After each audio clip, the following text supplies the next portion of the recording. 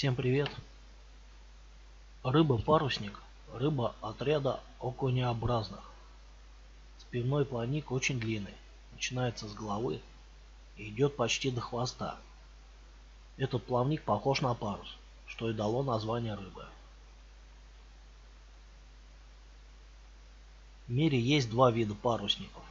Это активные хищники, уже к году достигающие в длину 2 метров, а во взрослом состоянии от 3 метров длиной и более 100 килограммов веса.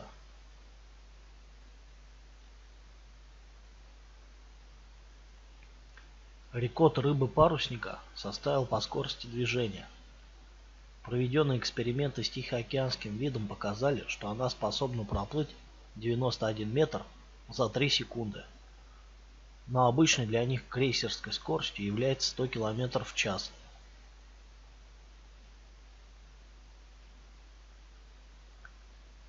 Такая скорость достигается за счет особого строения рыбы. Природа постаралась идеально приспособить рыбу-парусника для быстрой охоты, моментальных поворотов и смены курса при охоте за добычей.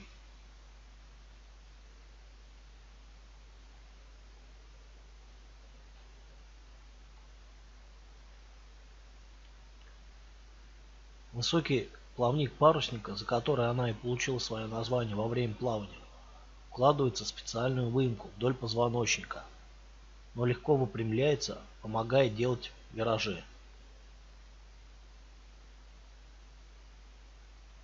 Тело рыбы имеет аквадинамическую обтекаемую форму. Оно покрыто бороздками зубчатых выростов.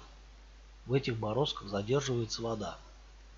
В результате во время движения тело парусника как бы покрыто водной пленкой, и происходит трение только между двумя слоями воды, а не между кожей рыбы и водой.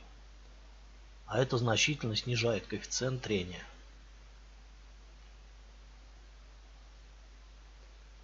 Челюсти рыбы снабжены длинными наростами, которые помогают добиваться эффекта турбулентности, причем на значительно более низких скоростях. Движется рыба за счет волнообразных изгибов тела, которые в основном приходятся на хвостовую часть.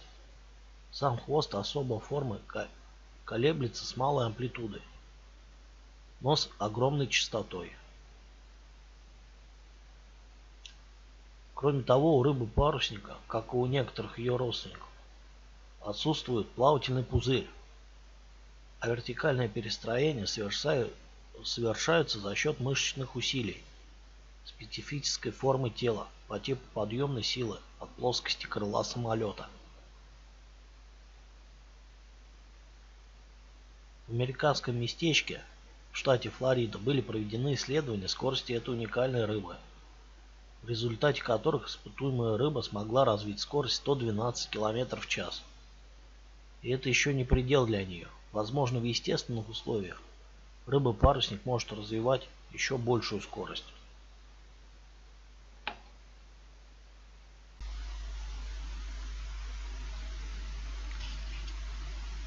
Однако, возможно, самой быстрой рыбой в мире является меч-рыба, которая развивает скорость 130 км в час.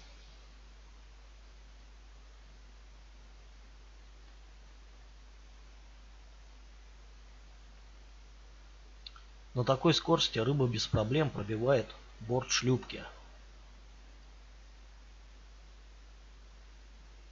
Меч-рыба отличается агрессивностью по отношению к кораблям и часто нападает даже на крупные суда.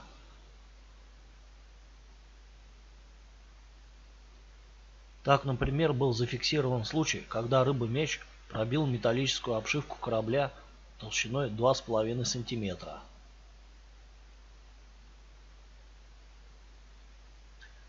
Она также пробивает деревянные корпуса кораблей и шлюпок толщиной до 38 см. Казалось бы, при таком ударе сама рыба должна серьезно пострадать от мощного удара. Однако это не так. Дело в том, что у основания меча расположены полости, заполненные жиром, которые смягчают силу удара для рыбы.